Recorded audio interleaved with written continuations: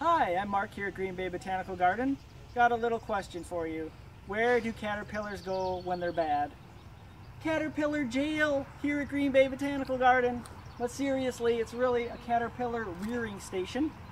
If you want butterflies, you need to have caterpillars. They might cause some damage to your plants by feeding, but then they'll pupate and you'll have the beautiful butterflies that you love seeing in your garden.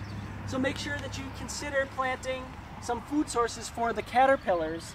Parsley, dill, those are good plants for swallowtail caterpillars. Of course, milkweed, both common, swamp, and other milkweeds. Make sure you don't just remove them from your garden as a weed, because that's the caterpillar food source for monarchs, and they also use the nectar from the flowers. So we have those kinds of plants incorporated into our little rearing station here. And when we find caterpillars, we put them in here so children and adults alike can learn the whole life cycle of a butterfly, and then we do eventually release them from this jail cell, this butterfly rearing station, so they can fly about the garden and everybody can see them in their native haunts of the beautiful flowers here at Green Bay Botanical Garden. So be informed about National Pollinator Week. Please visit our website for more information.